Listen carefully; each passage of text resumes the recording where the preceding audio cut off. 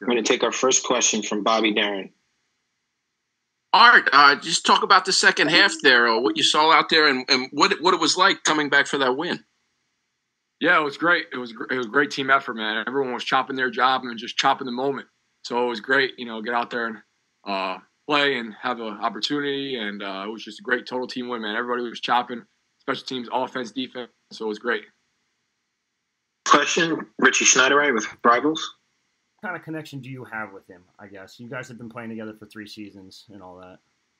Yeah, I mean, it's amazing, being here for 3 years now and being here when Bo got here, just see the way he's elevated his game each and every week, and he's bought in and he's just chopping each and every single moment. He's in the meeting room, he's watching film. That's all his receivers. He's a great leader for that receiver room. Everyone's just elevated their level from Coach Underwood to help with Coach Underwood, Coach Girienzo and Coach Gleason and Coach Goldman. So everyone's just doing a great job in that room.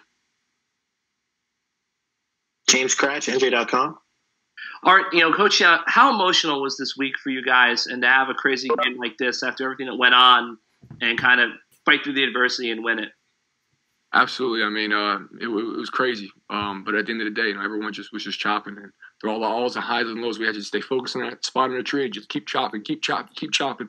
When bombs just keep going off, we just stay focused on that tree and we're just chopping our jobs and just everything we do. Steve Colletti, NJ.com.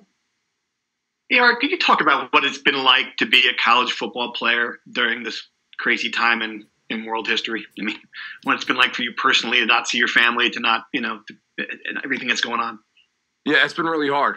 It's been really hard. I think people don't understand that what, every single college football player is doing right now and the sacrifices they're making for this game.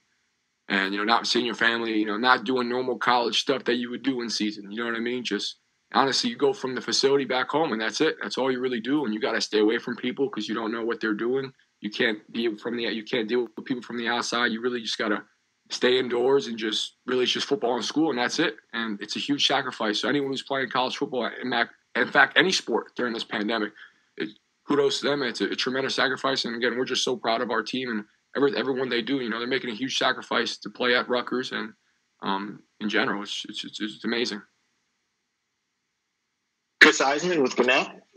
Art, what's this entire season been like? I mean, just kind of, learning how to stay ready for whenever they're going to need you, and then to come into a game like today and do what you did. I mean, what's this entire process been like for you?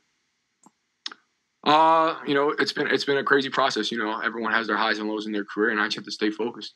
I love this team. I love Rutgers. I love my teammates. Noah was there every single step of the way with me when I was in that game. He was telling me coverages. He was telling me what to look for. And that's what I think exemplifies our quarterback room, led by Coach Gleason. Obviously, Coach Yano is just, no matter who's in the game, it's all of us. It's not just one guy. And we're always constantly helping each other out through the game. And Coach Gleason does a great job preparing all of us. We're prepared inside and out. Our tests are, long and they're hard, and he gets us ready to go. So it's a great job by Coach Gleason and all the quarterbacks. I'm going to go to James Cratch, NJ.com. Art, that's 3 Big Ten wins this season. After the first, what is that like for the guys who have been here for so long to have that sort of, and on the road as well?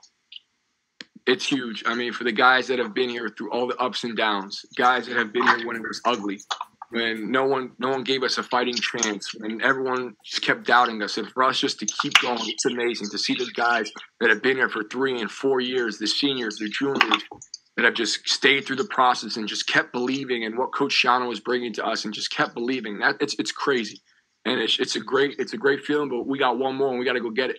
So there's opportunity to get 4 Big Ten wins, and that's our goal, and that's what we're on. Any final questions for Art? Art, thanks for the time. Thank you, guys.